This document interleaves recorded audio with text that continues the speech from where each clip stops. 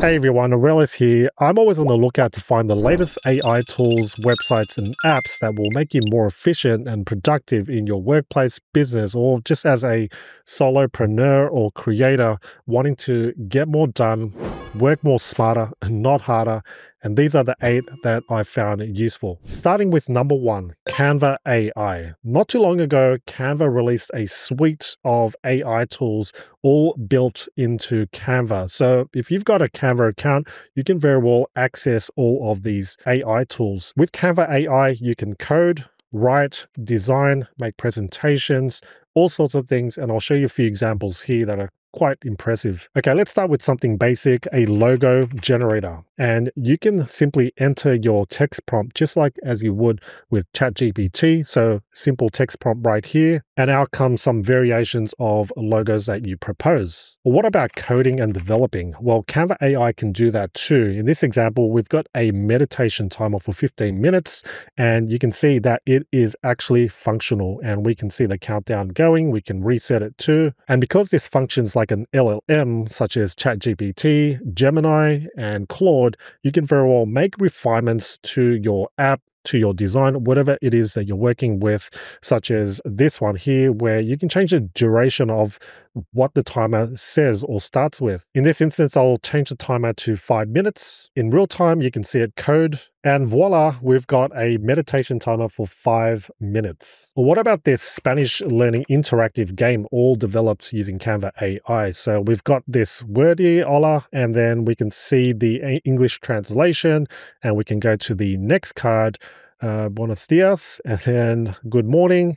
And I don't even know if I'm pronouncing any of these right, but you get the gist of it. One more example, we've got a presentation generator, and I wanted to create this presentation on the evolution of AI, and you can see the variations that it's come up with. And once you like a particular layout, the look and feel of it, let's say this one here, you can hover over it and you can see that the content is actually also embedded on each of the pages. But you may be asking, what's all this for? What's it good for? Well, what you can do then is use it in a design, just like you would in any Canva design. So we can click on use in a design.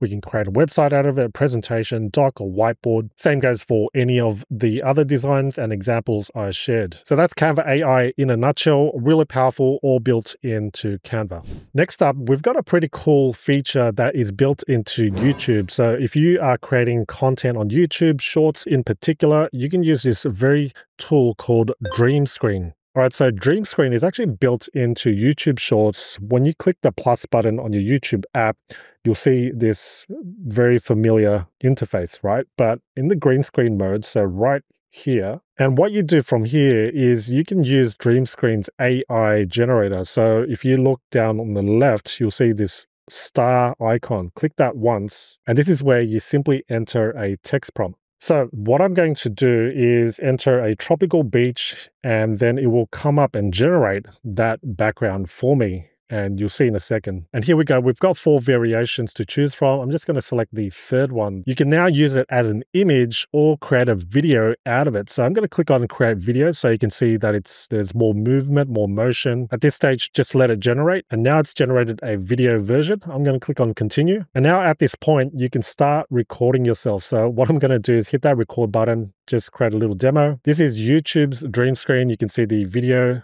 that was auto-generated using AI. And from here, you can generate more and more images or videos. And this could be something that you want to explain. Let's say you're talking about the history of Rome or something like that, something historical or about the world or Earth. And then generate AI clips and videos using DreamScreen and putting it all together as a short. And next, you enter all the remaining details of your video and upload it as a short. Next up is another product by Google, and it's Gemini Live. Now, in particular, it's the Gemini app on your phone. So while we're on the phone, I might as well show you this very tool.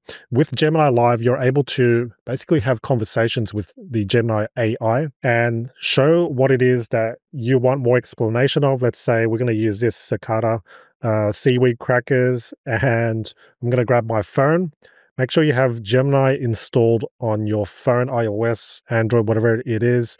The great thing is it supports 45 plus languages and over 150 countries. I see this feature as something really handy, especially if you're traveling and you're in a location where there's a language barrier and you want to look at certain signs on the streets and certain things like what's this, what are the contents of it, and all sorts of things, research, studying anything that you need AI assistance for. All right, so let's head to my phone and I'll show you how it works. This is the usual interface of Gemini. You don't want to use the chat right away. On the right there on the screen, you'll see the star and the voice icon. So we're going to click that. That's next to the mic icon. So we'll click that once. And this is the Gemini live interface. I've just put on hold so that it doesn't pick up what I'm actually saying now. But what we're going to do now is just point at something that we want to learn more about. So I'll just use this once again. And by the way, you want to make sure you activate your camera. So that's on the left bottom there. What am I holding in front of me? Looks like you've got a packet of cicada seaweed rice crackers there. Are you looking for some recipe ideas to use them in? Or did you have something else in mind? Okay, I see the nutrition information now.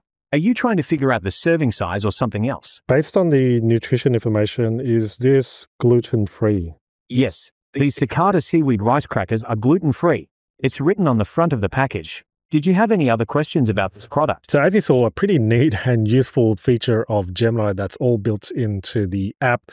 And that's a great thing. You can just take it around and anything you're curious about or want to learn more about, you can very well just start up Gemini and ask away. The next tool on the list is called RightClickPrompt. And as the name suggests, you simply right-click and you've got a list of prompts that you usually go to or enter into LLMs such as ChatGPT, Claude, or anywhere else. So you can see that there's a familiar interface. This is ChatGPT. If I right-click, there's a new menu called RightClickPrompt. And you can have different categories that you set and have all these macros or templates that pretty much use all the time in your cases. So let's say professional communication, we've got an email newsletter template. Click once and you've got the prompt ready to go on ChatGPT or anywhere else. So this saves you time, not only having to refer back to prompts that you use in the chat history in the past, but it also saves times from you like writing it and typing it from scratch. RightClickPrompt is a Chrome extension, so you will need Chrome to have this ability to right-click with the prompts, and you simply install it. It's free at this time, and on the toolbar you'll see a new toolbar called RightClickPrompt, and this is where you can set all of your prompts and modify them, create different categories and all sorts of things. So a really tiny and simple tool, but it fixes such a big problem. Next up, we've got a tool called URL to Any, and on this website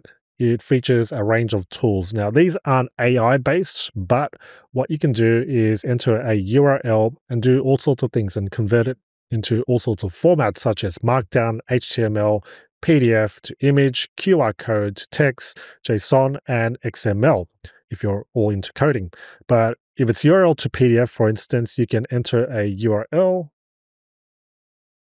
I'm going to enter my website right here and click on convert. This is what it captured, and from this point you simply download it as a PDF. The great thing is URL to Any is currently 100% free to use. All right, next up, we've got another tool by Google, and this one's called Stitch. And by the way, I'm not sponsored in any way by Google. It just so happens that Google not long ago released quite a number of AI tools. So here we are. I just want to explain some of the latest tools that are out there. With Stitch, you're able to turn text prompts into interfaces, whether that's things like this plant care dashboard or a sales dashboard, or if you're working on a design for your website, you can simply enter a text prompt so that you can get an idea of what it can possibly look like. And the great thing is it is all chat-based once again. So you describe your design and then you make refinements as you go along. For instance, I needed a quick mock-up of a dashboard for the software that I'm working on called ReadReady. And I just wanted a simple back-end admin area where I can see the number of new users, the churn rate, user growth, all sorts of things.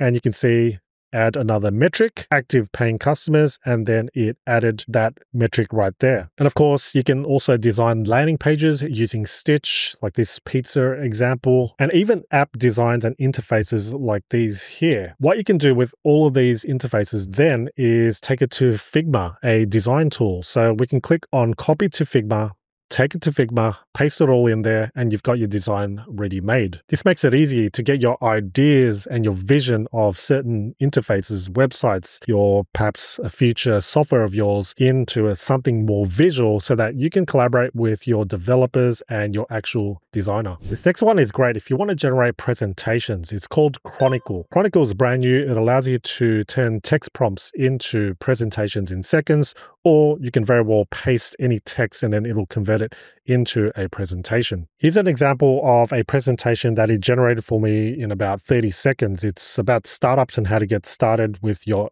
own startup. It's called Startup Essentials, and you can see the slides that it's created and some of the various layouts that it's generated. To create a new presentation, all you need to do is either choose paste text, where you create by pasting existing notes from anywhere. You can also generate from a text prompt, which is exactly what I did.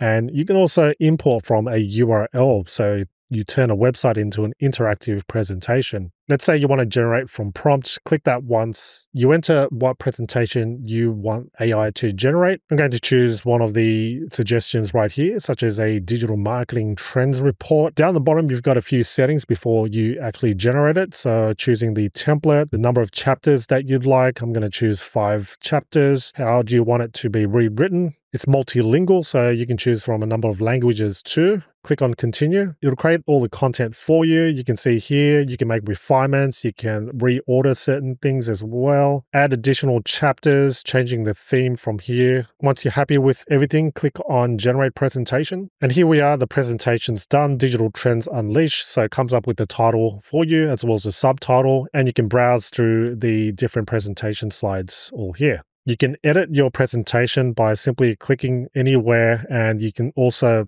insert certain elements such as headings, paragraphs, text cards, got images. At the top, you can present your presentation right away, or you can export it as a PDF. And finally, we've got another useful website, especially if you do any research, you're a marketer, you want to scrape data online. And this one's called Chat for Data. Chat for Data is a Chrome extension. You install it once. Once you've installed the extension, head to the website where you want to scrape the data from. And I'm just going to use one of my favorite coffee beans. In this case, it's St. Ali. And at the top, you'll see a toolbar, and this one's Chat for Data. Make sure you pin it if you want to make it more accessible. And then in this chat window, what we're going to do is just click on extract data from the current web page. That's the simple prompt that we can start with. And it's collected some of these sections from the website. And you can see if you go category list, it highlights what it is. That's the slideshow, which is the top.